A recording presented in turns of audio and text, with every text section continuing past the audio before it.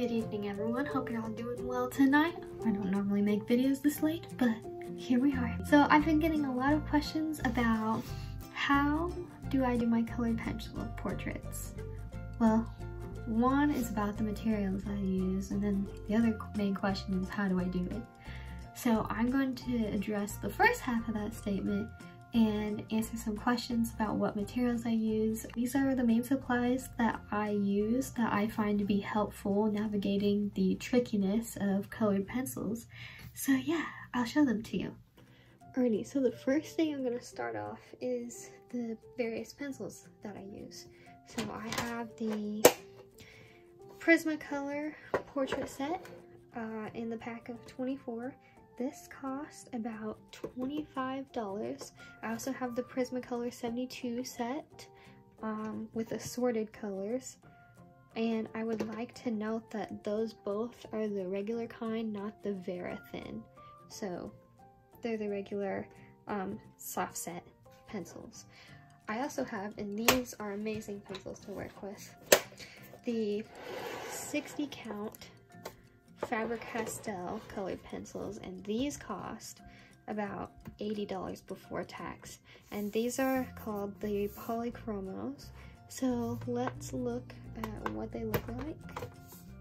Come like that, and then I will show you the Prismacolor portrait set. So these look like that, similar setup, just like that. The biggest difference between these two pencils, between the Prismacolor and the polychromo pencils, is that the Prismacolor pencils are wax-based pencils, the polychromos are oil-based pencils. So you're gonna get more longevity out of these pencils than you will with these pencils. However, if you're learning to draw with colored pencils for the first time and want to practice at being a good artist, I don't recommend going straight into this product. Yes, it's going to pay off in the end if you buy it up front at the beginning, because these are really nice pencils and really easy to work with. But if you want to learn how to get good at blending, I totally recommend this set, just because there are a lot of tones that are similar to each other in shade, and then you just learn how to build up color, like a lot of creams and yellows, and here you have a lot of oranges and browns and pinks. And that way you can improve your skills in that manner. The next thing I want to talk about are different types of pencil sharpeners. So I have these right here. These two are my absolute favorite pencil sharpeners. They're by the brand Coom. I don't know if you all can see that, but Coom. These you can get at like Hobby Lobby. They're the cheapest. I think I only paid like $1 for this, maybe $2 for that. But they're cheap. They feel really heavy, and the blades are made of magnesium, which supposedly these types of blades, since they're made of that type of metal, they're not supposed to wear down as easily, which I think that's true because all my pencils get a great point out of this, and I mean really good. My pencils have to be at least this sharp at all times, and that is because the sharper the pencils are, the more control you're gonna get with the drawing. If you let it dull, then you're not going to have as much control over it. You also get kinds like these too that hold eraser shavings. Now this is just like a cheap one, and it does the job, but it's not as good as my two Coom pencil sharpeners. Next thing I want to talk about is erasers, and I have 3 different types of erasers. So I have like a stick eraser, this kneaded eraser, and then this little eraser pencil. This is also made by Faber-Castell. You can get these at Hobby Lobby. I don't remember how much I paid for these. I want to say maybe like $5 or $6 for a pack of 2, but these are super nice and just super high quality, and you can get the eraser down to a pretty fine point. The kneaded one's super nice. I don't remember which brand this one is, but it's always good to have a kneaded eraser. Also doesn't leave eraser shavings with this one, so that's nice. This one surprised me out of all of them, so I actually got this eraser in a pack of 50 pencils that came with this, and I used it and I really like it. It's really good for erasing big spaces, and it seems to do the job and get it all the way through. Also, it doesn't leave that many eraser shavings behind, and it's really high quality. It doesn't really rip the paper. Actually, it doesn't rip the paper. I've never had a paper rip on me when using these, but now, since I said it, it's probably gonna happen. Now on to paper. I use Canson mixed media for almost all my projects. It looks like this.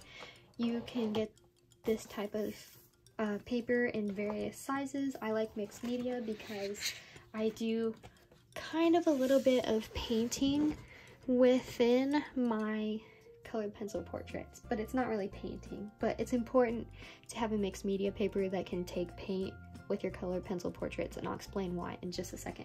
Another type of paper that I use is tracing paper. It looks like this. This one's very dirty, but you can see through this one pretty easily.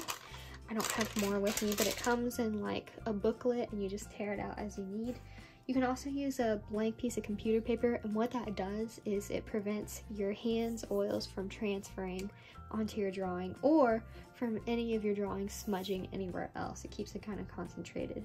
I like to have a scrap piece of paper on standby when I'm doing my colored pencil portraits, because if I need to test a particular color, I can go ahead and do it on the scrap piece of paper and not on my drawing, and this helps keep my drawings pretty clean. I have 2 pencil extenders. These are lifesavers and have improved the longevity of my colored pencils. I'm not joking, this one is only this long, very tiny. I got this one from Amazon for a pack of 5 for like $2 maybe, and then this one is by Do Rent. Got this from Hobby Lobby.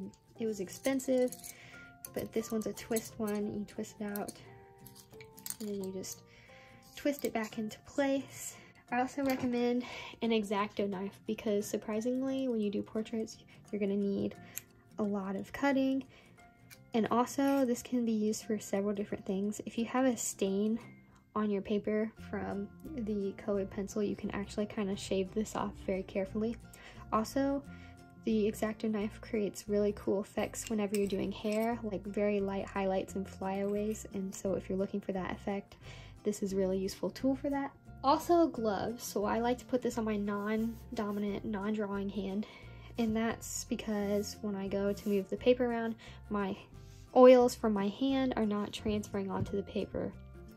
And then also as well, I recommend a cotton glove or anything soft, because if you use like a rubber or nitrile glove, it can get stuck to the paper and then you could bend the paper or rip it or fold it, and that would not be a good outcome.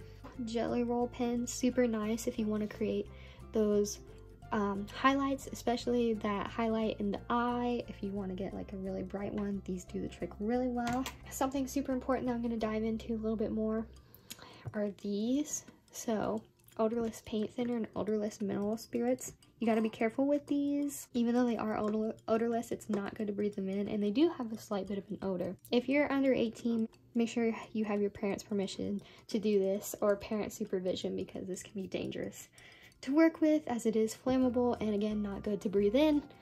But then I will explain in just a second how I use this. I use a this is kind of funny. I use a cheap mini makeup brush to wipe away all the shavings from my drawing without having to run my hand across the paper.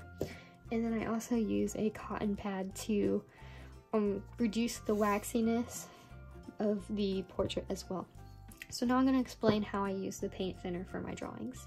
Alrighty, so here I have the swatch samples. I use 2 very similar colors, one from the Prismacolors and the other from the Polychromos set, and did a swatch on those, and then one without the thinner and one with thinner. So the one without thinner, as you can see, there's still a little bit of patchiness. You can see the texture of the paper.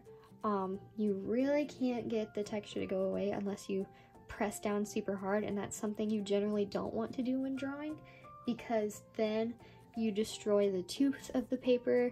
The paper is now has like an indentation in it because of that, and it's just something not good for the paper. It is a technique, but when working with colored pencils, it's generally not recommended, as it can create some complications when trying to work with the colored pencils or with blending or anything like that.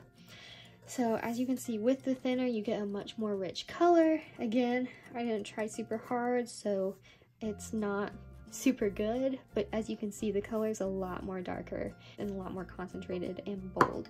So I'm gonna paint over that really quickly because I did do a layer on top, and then kind of wipe away the excess, and then kind of works like painting away. So it allows some of the wax and oil that's being built up by these pencils to be removed as I'm doing that. And as you can see, there's a huge difference. So this is the polychromos, this is the Prismacolor ones, this is without the thinner, and this is with the thinner. And then lastly, I'm going to kind of show how this works with portraits. So take your scrap piece of paper again, and then you kind of want to blot this off too, because it does kind of stain the brush a little bit. So just make sure you have all that excess blotted off before you go and start blending again. So I want to blend right here in this cheek region. All the wax has been built up and I can't really blend it out much more. I like to use a square brush because you can really cut in some edges while also being soft. So I'm gonna dip into my cup of paint thinner, kind of wipe off the excess. You don't want too much because then it becomes really hard to work with. Always start with a small amount and then build your way up. And then what I'm going to do is just kind of brush it.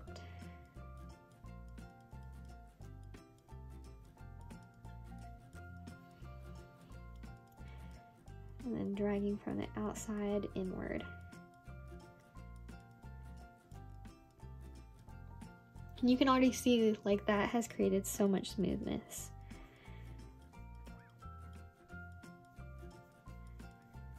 And you always want to blend in the direction, like in the movement of the shape. And what I mean is, so I'm dragging from the outside in. You really don't want to drag on the outside. Say you're someone that likes to work on the hair first. I particularly don't, but some people do.